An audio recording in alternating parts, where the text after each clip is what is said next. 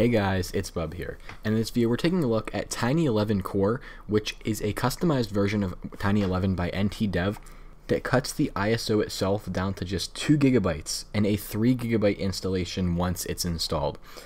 I've been waiting for something like this because in the past we've taken a look at Tiny11, the regular version, and I've just said how big the ISO's gotten and how much storage space it takes up, that it almost takes up like what a regular install of Windows would take up. So I'm very excited to see this come out. I'm very excited to see what this is like and how it functions, because I believe that Tiny11 has gotten way too big. Now, one thing that NTDEV did say on the archive.org page is that Tiny11 Core should not replace Tiny11. It's not meant to be. It's meant for developers, testers, things of that nature. Obviously not a full great replacement for the full Tiny11. Alright, and here we go. Going ahead, agreeing to the license terms. We're going to install to our hard drive, obviously, and there we go. Windows is now installing. We'll be back once we're either in the out-of-box experience, which NTDEV typically includes, but because this is the core version, I don't know if it's there, or the desktop. We'll see what happens. Alright, and here we go. We're going to go ahead and choose United States. So it did bring us to the out-of-box experience, which is something that NTDEV does typically include in his builds. But other custom ISOs like Nano 11, I believe, I can't remember all of them, they just skipped right over the out-of-box experience. So I am a little glad that NTDEV did keep this in place.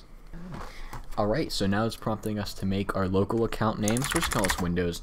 Was easily able to skip over the Microsoft account prompt, thank God. It is asking us for privacy settings, so we're going to go ahead and skip over that. Alright, and here we are inside of Windows 11.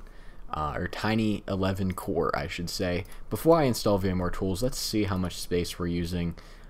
Okay, not as good as I was expecting. We're using 7 gigs, which is better than, again, regular Windows 11.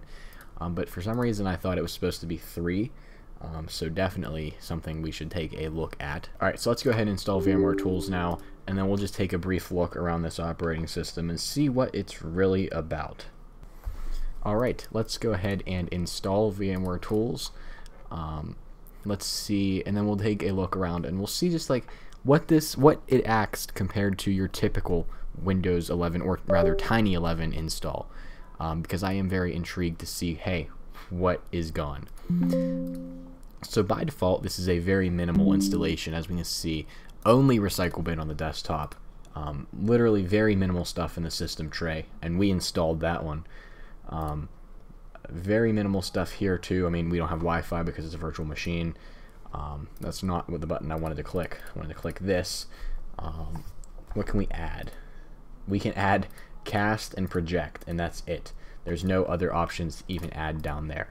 On the taskbar by default, we're missing the widgets in the bottom left, and we only have the Task View button, File Explorer, and the Microsoft Store. We don't have anything else.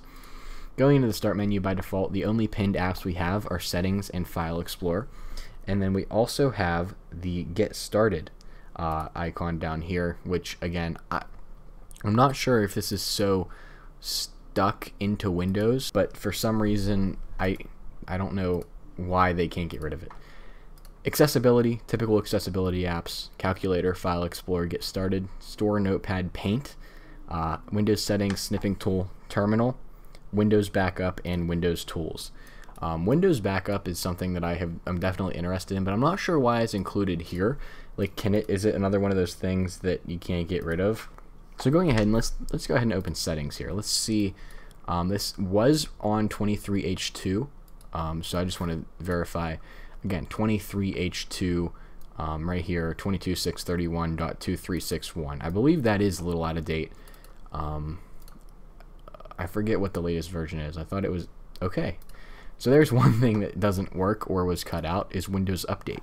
Tiny11 allows for Windows Update to work, but on this version it does not.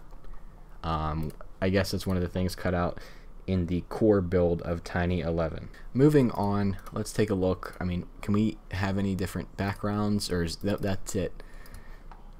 As expected, very minimal install of Windows 11. I mean, I feel we're missing files here. I forget what we're missing something here. Default user 0.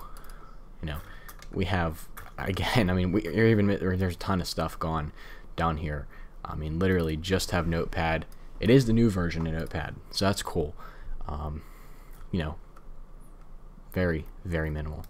So with that being said, thank you for watching this video. If you liked it, make sure to subscribe if you're new around here, as I do all kinds of different technology videos, including device restorations.